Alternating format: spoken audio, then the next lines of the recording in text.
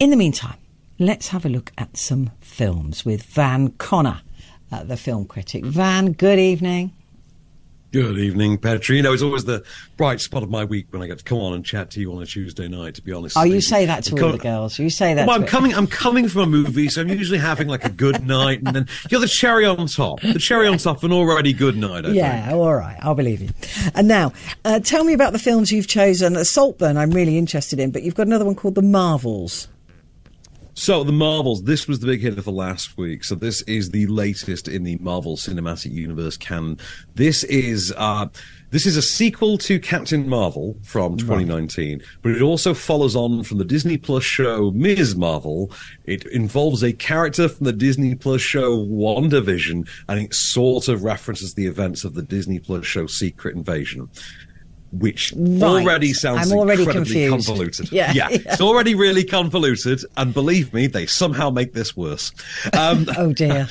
So the idea is you've got the three different characters who have powers like Captain Marvel, Ms. Marvel, and Photon, and every time two of them use their powers at the same time, they swap places in space and time. And this coincides with the emergence of a new villain into the Marvel universe who is seeking to rip holes in the fabric of reality in order to restore her fallen homeworld, which is a recurrent theme in this universe. But I've got a clip for you. This is Tiona Paris's Photon explaining all of what I've just said in, I'm sure, a lot clearer and more coherent a fashion.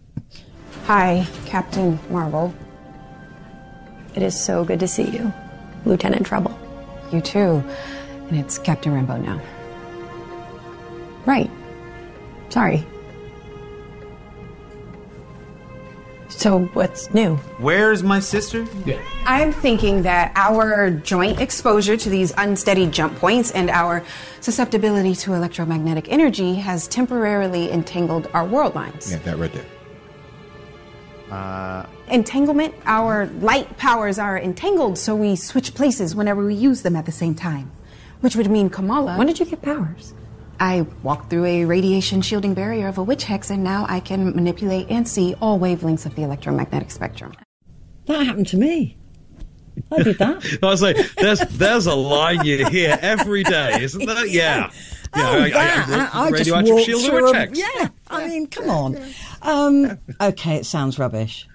Funny thing happened on the way to the forum. One of those things. To be honest with you, I'm the OG Marvel fanboy. Like, I was day one for the first Iron Man, and I've not missed one of these since 2008. It's like 15 years now. In 15 years, I've not missed one of these. I'm always the first guy there, and I'm always the first guy cheering them on.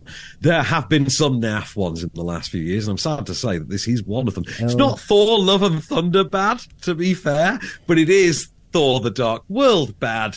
Which was bad. It's bad. That's still not Thor Love and Thunder bad. This, though, it lacks any kind of real emotional connection. Despite the fact that it goes for all these big grand stakes, these big grand cosmic stakes that make you think of the Guardians of the Galaxy all the time, which was a film series entirely built on emotional connection. So you have that disparity there. You cared about those characters. You don't have that here, other than the fact that Iman Vellani absolutely steals every scene she's in as Ms. Marvel. Like, she's clearly like the young face of the MCU alongside Tom Holland's Peter Parker. We're going to be seeing a lot of her, and she's just wonderful and charismatic and very, very funny, and I can't wait to see more of her. But I don't know, I don't think she's worth the movie on her own. It's just not that involving. No, sounds rubbish. What about Saltburn, though? This looks like it might be quite fun. Well, Saltburn is the ice cream sundae of my evening, to which you are the cherry on top, I'm happy to say.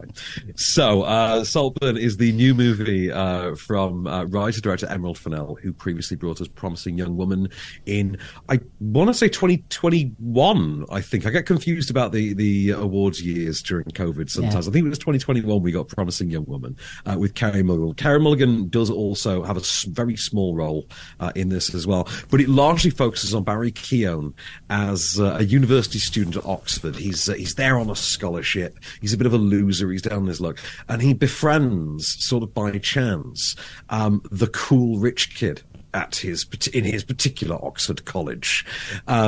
played by Jacob Elordi, and through various contrivances relating to Barry Keoghan's tragic home life, Barry Elordi invites him home to his family manor of Saltburn, because nothing could possibly be sinister about a place that has a name like Saltburn. No. Surely, yeah. He invites him home. Come back with us for the break while we're on half term or whatever. He goes and he quickly finds himself drawn into this almost dangerous liaison style Machiavellian, full on just Joan Collins in Dynasty level drama that is this absolutely absurd. This is the aristocracy that's a bit nuts, isn't it? That you just know that they're all going to be a bit batty.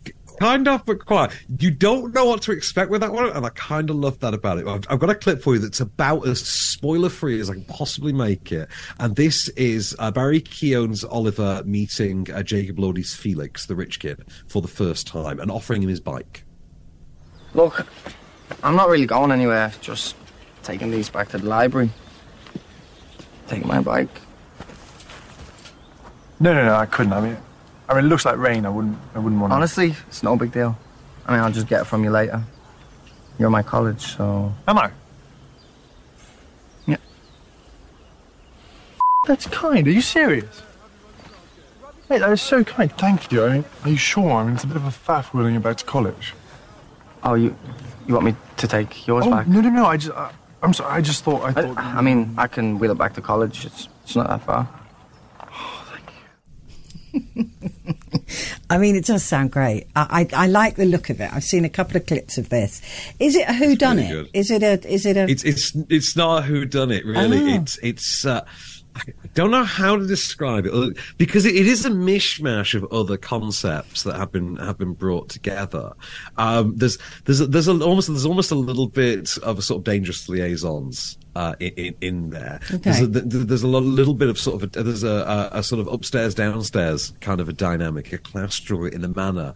There's an almost a Downton quality to it, but there is this absurdist, almost Sophia Coppola, Marie Antoinette thing running through it as well. And then at the centre of it all, you have Barry Keoghan.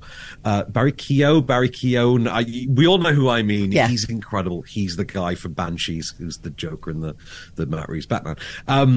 He's amazing in this, and the final minutes of this movie, I think, is either going to become the TikTok viral sensation of the next 6 months, the high point of Barry Keoghan's entire career, or both. Really? And if there were a god in the universe, it would be what the clip they used when they put him up for Best Actor, because it's brilliant. It's a wonderful sequence that you're never going to forget from a movie. It's just the perfect. But having said that, it just takes twists and turns. It's funny, it's absurd, it's dark, it's twisted, it's cruel, it's nasty.